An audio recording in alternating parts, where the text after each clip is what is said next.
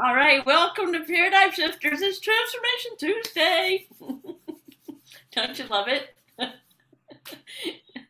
And Paradigm Shifters is a global community, and we're dedicated to shift and uplift the entire planet.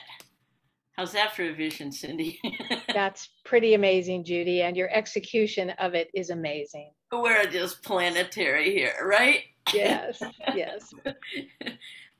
Yeah. Okay, and today is July. Listen to this. It's July 20, 2021. Yesterday was July 19, 2021. So July 20, 2021, we are almost at our 1 year anniversary. We've been doing Transformation Tuesday every Tuesday for a year. And I am so excited to bring in this month of our topic on freedom. Freedom. Let's take a deep breath into that word. Freedom. Yes, we are at 1,112 members globally, 26 countries, and we're going to breathe in that word freedom. From whatever, just freedom, that feeling today. And it's my pleasure to introduce my buddy, Cindy Millonzi. And let me tell you a little bit about her. Cindy, and you could expand on this later. And I hope I get this right. You went to Pacifica High School in California? I did. Yes. And what I do know about you, that you're committed to a lifetime of service. Yeah. And that you were a colonel in the U.S. Army. Is that right? That Correct. is correct. Yeah. That is And correct. National Guard for 10 years. Actually, my service was 30 years Oh, of okay. service, but yes, I finished with the National Guard. Wow. Wow. And I also know that you ran for constable, sheriff down in Wimberley, right? I did. I did.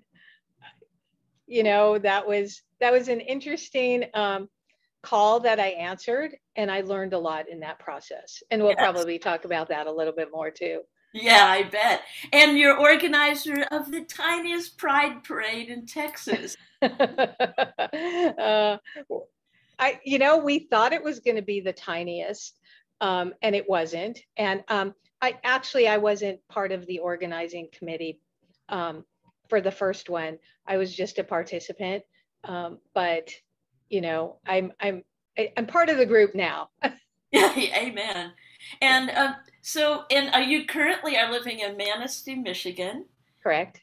And I love this quote, and then I'm going to have you take it off. And it's a quote that I found on your Facebook page is, be the reason someone feels welcome, seen, heard, valued, loved, and supported. And if that doesn't sum up for me who you are, and Oh, thank you. Thank yes. you.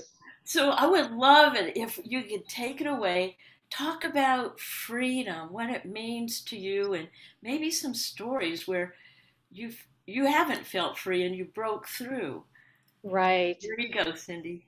Well, when you asked me to speak on freedom, I was like, wow, that's just a big, broad topic. And where do I go with that? And as I've been thinking about this and talking about freedom, I realized that being born in the United States and growing up here, it's something a lot of people take for granted. And I took it for granted. Oh, you're born in the US, you're free. What does that mean? And I probably didn't have any epiphanies, or it's not like I was studying that prior to my joining the Army. And then I joined the Army in 1985. I was probably a little older than most. I was 25 years old. I would tell you that I was kind of naive, but I did it. And I didn't do it with any sense of defending freedom or patriotism or anything. It was really for quite selfish reasons of money to go to school and all of those things.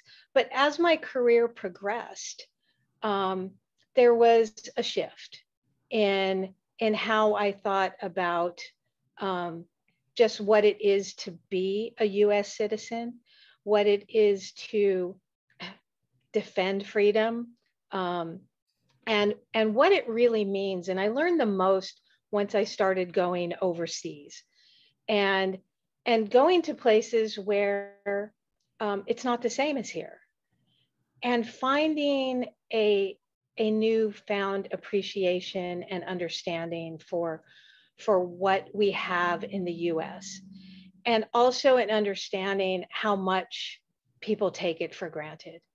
You know, I was stationed in Korea, and I had the opportunity to live the Korean culture, you know, kind of sneaking off post and getting a hooch so they couldn't find where I was hanging out. And just meeting some Korean women and learning how they lived. And I was like, wow, so grateful for what they had. And what they had didn't even come close to what it's like here in the US. And that was a moment that gave me the opportunity to say, wow, we really, really have a lot. I have a lot. And as my career progressed, going to different places and then ultimately going to a combat zone in Iraq, you know, there were more opportunities to experience freedom. But the part of experiencing it as a soldier is also really different, because you don't have a lot of freedom as a soldier. You don't have the same freedoms of everyone that's walking around, because your life's very controlled. And your training is very controlled, and the repetition of the training to get you to a place where you're able to respond to do the duties of the job, as opposed to who you are in your heart, or who you went in as. And so there's a transformation there from being a citizen to a soldier. And I had a great career. Iraq was a life-changing experience. I don't think our fight or flight mechanisms are meant to be turned on 24/7 for a year. In fact, I know they're not. From going to therapy, I understand that having those turned on that length of time can cause some significant damage, if you will, to your internal systems. And since I've got out, I've spent a lot of time trying to undo some of that, undo some of that conditioning, because as I realized in the last part of my career, I was in a profession that fought for freedom, but didn't offer freedom in the job. Mm-hmm. And those were some hard realizations to come to at the end. And I also realized my profession didn't match my heart. I knew I was in service. And when people would thank me for my service, I really struggled with that, because I felt like sort of like a hypocrite. I'm like, I'm fighting for a cause, but maybe I don't even know what the cause is. And so there was a lot of internal conflict for me with my career. And then it ended abruptly with more trauma. After I came out to the military, some things transpired that I never anticipated. And they put me under investigation for various things and basically forced my career to end. And so I've had now 6 years to reflect on all of that, and finding a newfound freedom in my life. And I have to tell you, I found that through the Centers for Spiritual Living. I don't know how well I would have come out of my deployment had I not found a place that made me feel safe for, an hour a week. Um, I struggled, and I still struggle finding out who I am and what my purpose is. And a lot of times I've said to people, I'm not sure what my purpose is, but I've really settled into, it is of service, but how do I do the service in a different way? And so I think you mentioned it before. I'm an advocate in my community for LGBTQ youth. And I didn't even know how that would happen, but it happened by getting involved in my community. I'm the president of a nonprofit there in Wimberley still. I'm trying to transition from that, but servicing our community for those who need help. In whatever way that is, we try to help. And then you mentioned I ran for constable. Um, in finding my way of of what it is I'm here to do, I got a call. I got a call one day last summer. The current person in the position had resigned, and there was an opening and there was an opportunity. And when they called me, I was like, no, I don't think I want to do that. Um, and I had to really think about it and reflect. And I made a lot of phone calls. And I'm like, oh, do I really want to do this? And it came down in the end to, if we really want some change to happen, you have to step into it, whether you're ready or not. And I wasn't really ready. I knew I could do it. I knew that if I got the position, I could make a difference. And I was scared to death. I was scared to death, and I did it anyway. And I learned a lot. I learned a little bit more about me and my comfort level being, you know, in in politics, which is not comfortable. Um, and I learned about a lot more about my community, and I learned things that hurt. And I still struggled with the hurts that I saw from my own fellow citizens after having spent a 30-year career, defending the freedoms of our country. So, how do I put that all together? I don't know. um, it's been a lifetime of learning and evolution. I'm still doing it, and and I don't think we should take our freedoms for granted. And at some point, you just take a stand, whether you're ready or not, whether you're comfortable or not, to say, this is right, that is wrong, and I'm going to now be in front. And what I found in the last 5 years with the stuff with the youth in our schools, in our community, and bullying, and the LGBTQ issues for our young youth, the dynamics of the politics in our community, and the divisions we're experiencing in this country. All of those led me to a place to just step forward and do something. And I did it uncomfortable, Judy. I don't know that I did it gracefully. I'm glad I did it. And I just keep going. Yeah. Yes, you do. Yes, you do. And one thing I'd like to ask you is because I feel like there's so many people in our community here, which is a global community, and they're all part of their, home family communities. Where is it inside where you decide? What leads up to that, making that decision to step out? I mean, to be in the front, possibly when you're more comfortable in being in the back. Right. What is it? I mean, I'm just asking because I hear that quite a bit. Mm-hmm.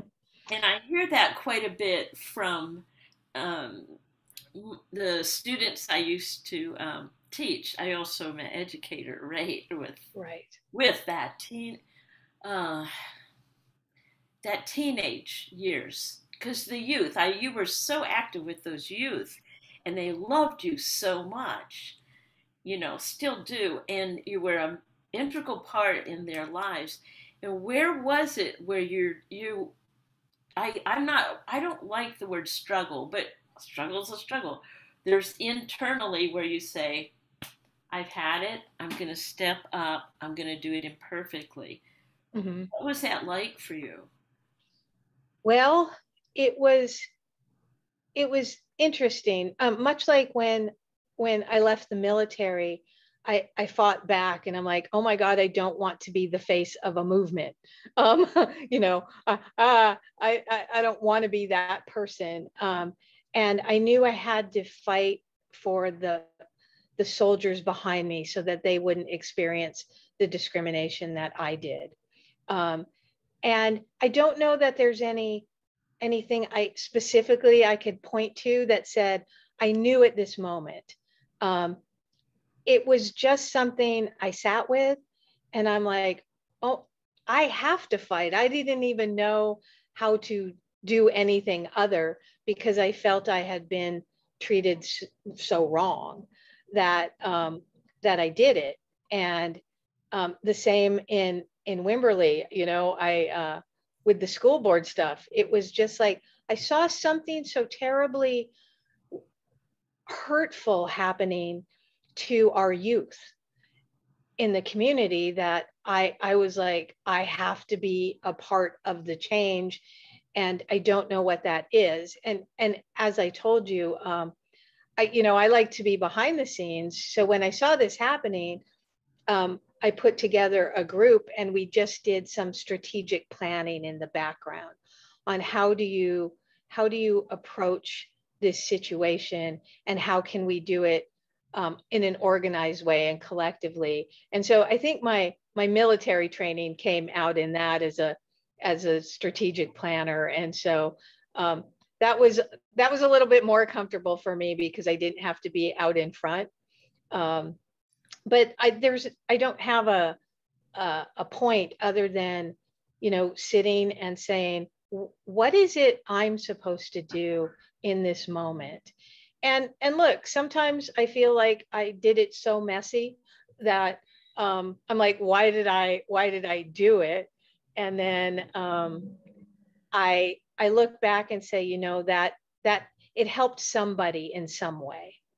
I still have soldiers to this day that call me and tell me that I made such an impact on their life. And I, I struggle. I have friends that are now, I finished my career as a colonel. They're colonels now, and they're like, had you not been there, I might not have made it through our tour of duty in Iraq.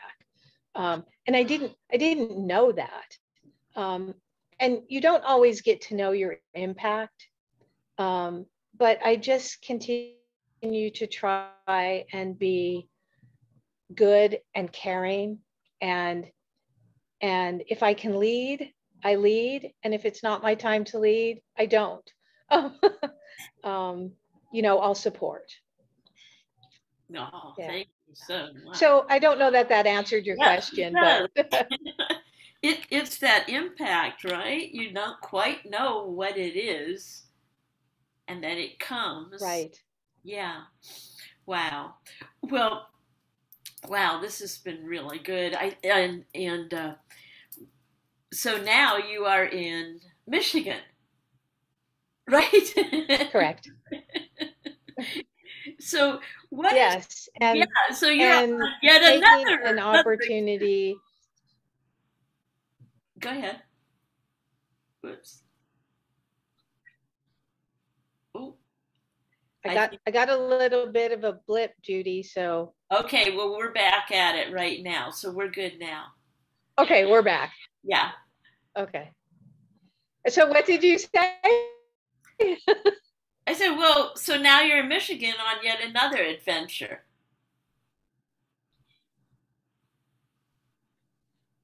So in Michigan, what was that last part? You're on another adventure, and where's the freedom right now for you?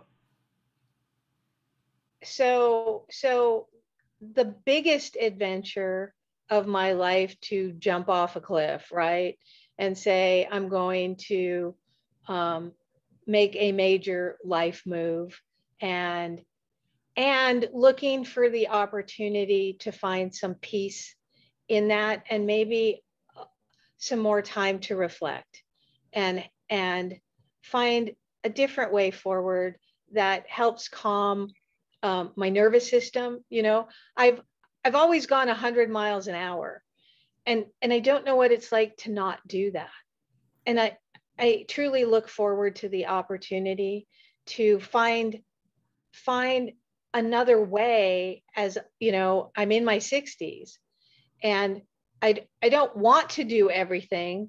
I know I will always be of service in some way, but right now I just need to be in service to me, and and find out, you know, who I am right now and what it means to slow down. I just want to enjoy all the things that are here. And I've spent so much time just going. Um, I, I just want to, you know, have a respite for a moment. Yeah. Yeah. So, what would you love us to, as our community here, Mm-hmm. what would you love us to have to hold for you and Kit, or you and Michigan? What would you love to have us hold for you, Cindy, for whatever is an open menu? You get it. What would Well, you? yeah. I think staying on the theme of what we're at, the freedom to explore without feeling like I have to do something. You know, and that sounds kind of weird, but it's still a freedom journey. Um, uh, and understanding more of myself as I've aged. You know, sometimes it's hard to look and go, wow, I'm getting older. How much more time is there? Um, what what impact can I make, and still be on this path? You know, uh, I feel that's a little clumsy, but I feel a little clumsy at the moment. It's big. You know, I've been holding some dreams and visions for, you know, what this next part looks like. And I hold those very close to my heart. You know, um, there's just, I want to see the execution of what I've been holding in my heart. Oh, So if you can hold that for me, the, you know, the visions I'm holding in my heart, that you know, they unfold. oh, okay, here you go. We're gonna we're gonna send you some energy. Are you ready to catch it? I'm catching it. Here you go. Whew. Oh, seeing you, and you're beautiful, blessed. You're so blessed and a blessing to so Oh, thank many, you. and always have been, and always will be a place in my heart as well as everyone's heart. So thank you so much for sharing. And boy, the ultimate freedom is right here. Thank Right. you so Thank you so much, Judy. I'd like to share one thing as we close. Let me see if I can bring it up. Um, oh, well, I can't share my screen, so I that's can, okay. no, I can help you. I can make, don't worry. We got this down. I'm going to make you, we can do this, right? There you go. Yes. So Okay, just from, right there. I think you can do it now. Go you ahead. think so? Just from a perspective of freedom and a veteran and what it means to serve, I just wanted to share this at the end. Um, and I'll just leave it there for you to read, unless you want me to read it. I would Um, love to have you read it. Yeah. A veteran's strength is measured by the size of her heart. She is respectfully humble. She will stand with honor. She will fight with love. In the face of adversity for the ones she loves, she will be a voice and a shield. She will be a beacon to light the way home for the old. She will gently make way for the young. She is a sister, mother, daughter, grandmother, spouse. It goes on, and she is a veteran. And, that's how I feel like I lived my career. And that's how I hope that I'm remembered, that I executed with love. Oh, yes. Wow. Thank you so much. Thank you so much. What a powerful ending. Yeah. Mm. There you are. And you know what, Judy, I just have to say to you and the Paradigm Shifters community, thank you. Your presence in the world is just a joy. And whenever you're around, the smiles and the energy, they're infectious. I, when I get somewhere and Judy Matejczyk is there, I know there's a happy energy all around. And a party. Yeah. Right. Oh, thanks, Cindy. And a party. Yeah. Yeah.